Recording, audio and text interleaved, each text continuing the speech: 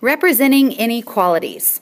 You need your foldable for this, so go ahead and grab your foldable, and we're going to start with greater than.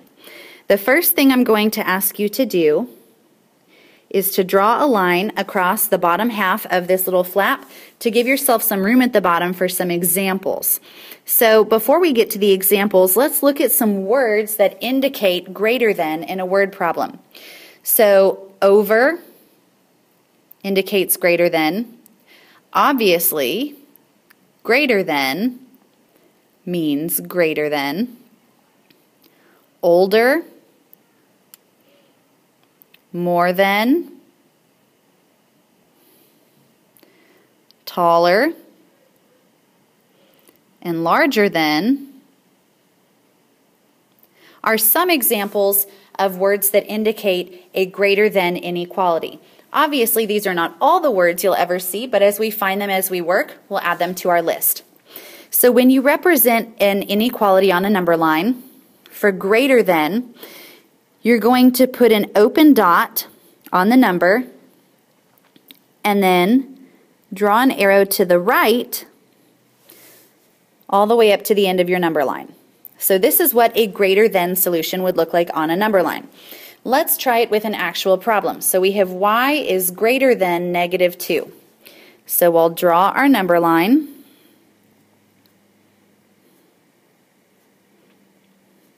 So y is greater than -2. We'll find the -2 on the number line and we'll put an open circle around the -2. I'll do it with purple instead. There we go. And then we're going to draw an arrow all the way to the right of that open dot. Now let's try less than. So again, go ahead and draw a line for some examples, and let's talk about words that indicate less than in a word problem. Obviously, less than will indicate less than, and so will fewer than. We could have smaller than, younger, under, and shorter. So those are just a few examples. Now, when you graph a less than inequality on the number line, you'll find your number and you'll put an open dot around it. And then instead of drawing the arrow to the right, you're going to draw the arrow to the left of the open dot. So let's see what this looks like on a number line with an actual problem. So we have b is less than 15.2. So I have drawn and numbered a number line, and because b is less than 15.2, we're going to find 15.2 on the number line, and we're going to draw an open circle around it. And then everything that is less than 15.2 is to the left of 15.2. So we're going to draw our arrow to the left of that dot. And that is how we graph a less than inequality. Now on to greater than or equal to. Again, first thing, draw that line for our example space down at the bottom. And then let's look at words that indicate greater than or equal to in a problem. So one thing we might see is at least.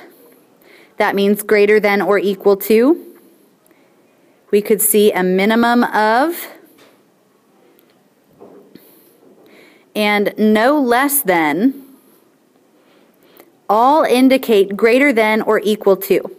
So on a number line, when we're representing the solution to a greater than or equal to inequality, we're going to draw a closed dot. So we'll close it in.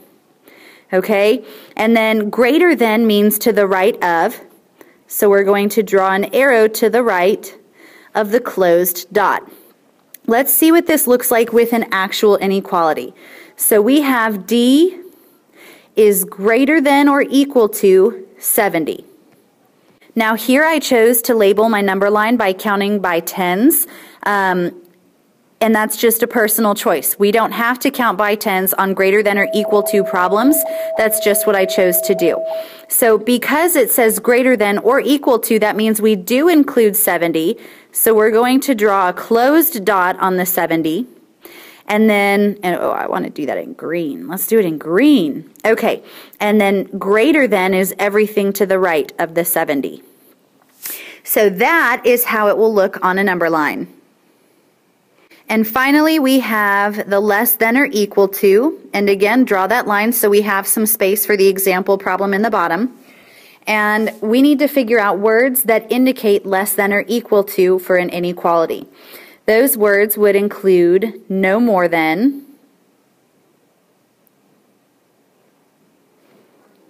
a maximum of, and at most.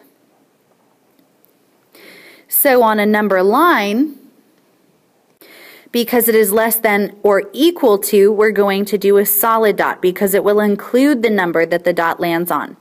And then less than is anything to the left of the dot, so we'll draw our arrow to the left of the dot. Let's look at this with an actual inequality. So we have C is less than or equal to 42.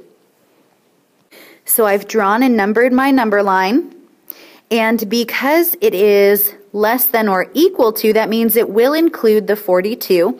So we're going to do a closed dot, and then anything that is less than 42 is to the left of 42. So we're going to draw an arrow to the left of the dot to show that everything to the left of the dot is included in the less than or equal to portion.